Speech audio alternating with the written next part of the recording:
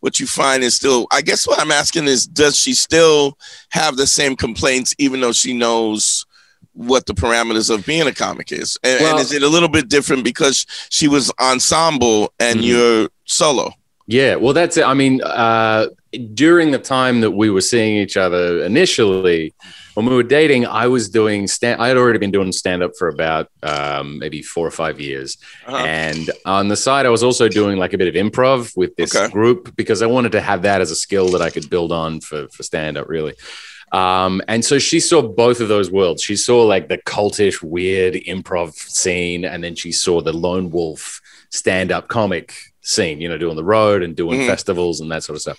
And so when we moved to New York, I threw out 7 years worth of material and started again. And I was going out doing 5 or 6 shows a night at one point where she's like, geez, these are some long late nights you're doing. And I'm like, that's what it takes. That's the job. Like, and so we had that it was a pretty frank conversation. And it was, well, you don't move halfway across the world and then just half-ass it, you know. Right. So, you know, we had that conversation and she wanted to be a musician. So I was like, all right, well, you know, if you're going to go out gigging as well and you're going to be doing sets and playing at restaurants and playing wherever you can get a spot, then you're going to be out late as well. And sure enough, for about the first 4 years we were here, she was playing like cigar lounges and bars and hotels, restaurants, music venues. So all of a sudden she was seeing the same kind of thing.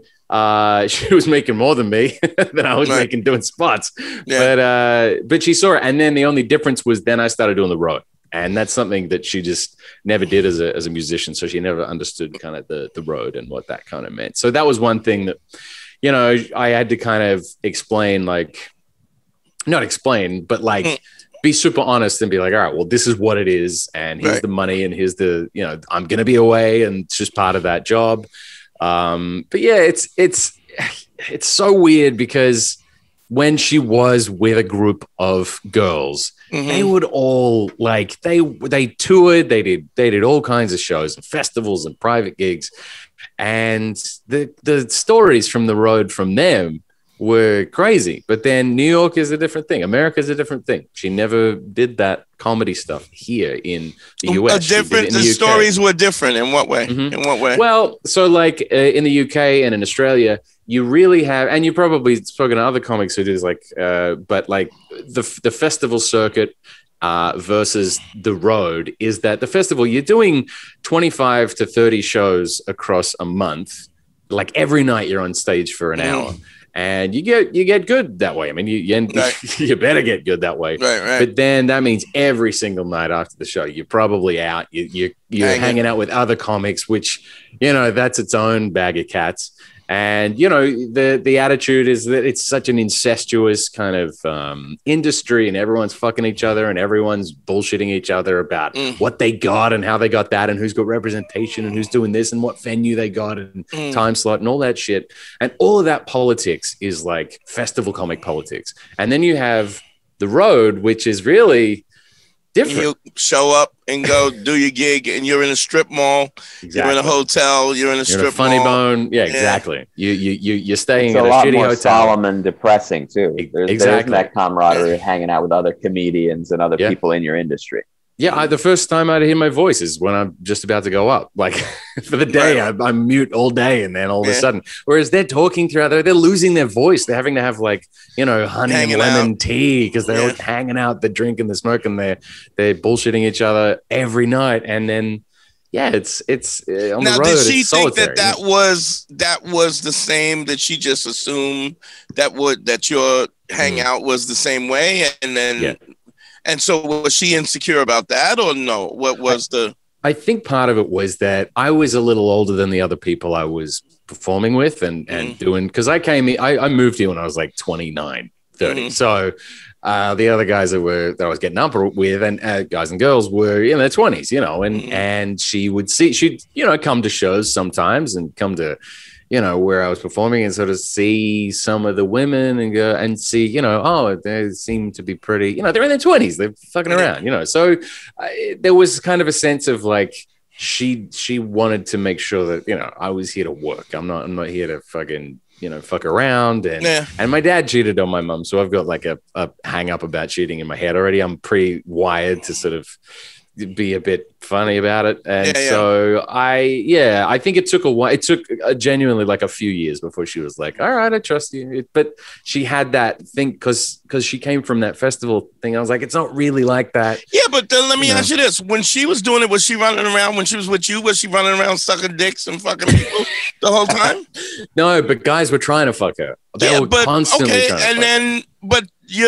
But because there was a certain commitment or whatever, and she was committed to it, she didn't. You weren't running around going, "Oh, well, who are you fucking?" and this, that. You know what I mean? Do you understand what I'm saying? My point is, fuck you.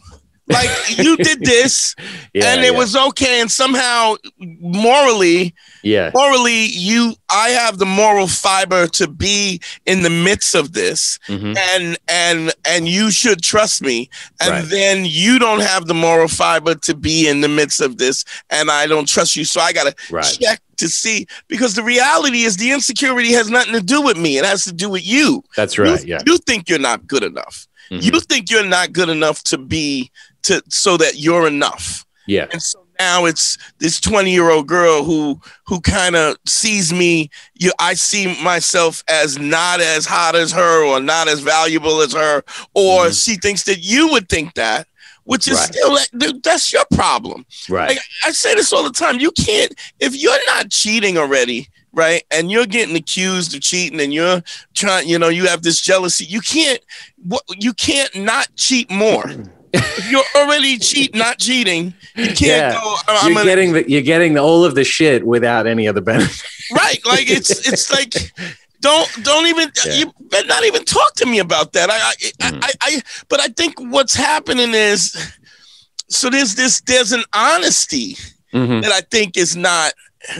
That there's an honesty that I think that a lot of times women will a dishonesty, this mistrust of you simply because you're supposed to be this kind of guy, or you're a guy, and then there's not this. And meantime, your friends are fucking and hanging out. I mean, you know that this world, because you're watching your friends hook up with guys and this and that, and now because of your fucking shitty friends, and because of maybe what you did or what you wanted to do, now all of a sudden I'm that's a bad. I think the guys who were trying to fuck her as well during in the festival scene and stuff like that, I did hear some stories that were like, Jesus, these guys really went a little far a few times. What do you mean? Give me an example. Like getting a little stalky. And following her home, going, hey, where you staying? Hey, and then hanging out outside a window and stuff like that. And I was like, yeah, that's a bit much. That to me, that's getting to be a little bit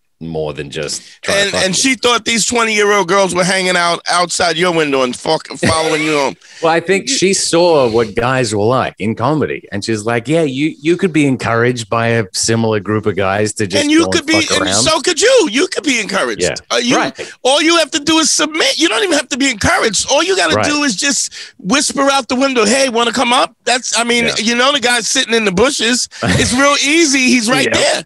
So there's this. You can set your own boundaries no matter what it is. You can tolerate whatever you want to tolerate or don't want to tolerate. You can go, listen, I don't want to hear, I'm not cheating on you. I don't ever want to hear about it again.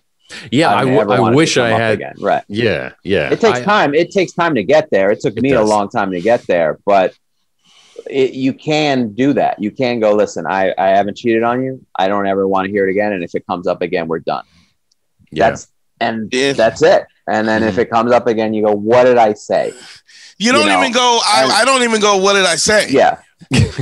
Fair enough. You come home and I'm packing my shit. Man School 202. Better hear what I've got to say, because you won't get it again. I'm not an alpha male. I'm not a beta male either. I'm just a better man. Well, put your happiness first, because if you don't, they won't.